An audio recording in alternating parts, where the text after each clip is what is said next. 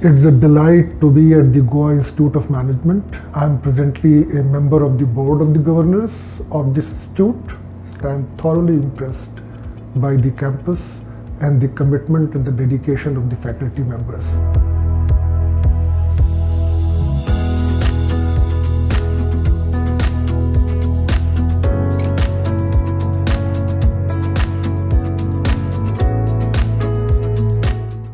I welcome you all, the new batches who are joining Goa Institute of Management now. You are in the safe hand.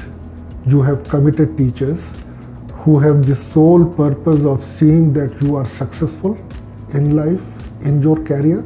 And while I congratulate you on joining this institute and this prestigious program that you are joining, I would like to share with you my thought about a lot of churning and changes that are taking place in the education sector.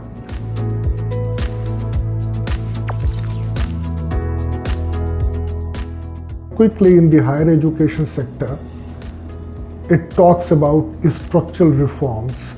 An essential focus is that making students a holistic person, and not only that they become a good manager and a good leader and a good engineer, but also the focus is on making them good human beings, so a lot of focus on liberal arts. So program restructuring has been one of the major focus.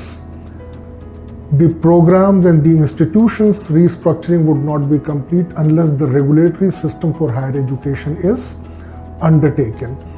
So I think with these things, the education sector is in for a major change. You will all be going to be a beneficiary of this change and reforms in the education sector.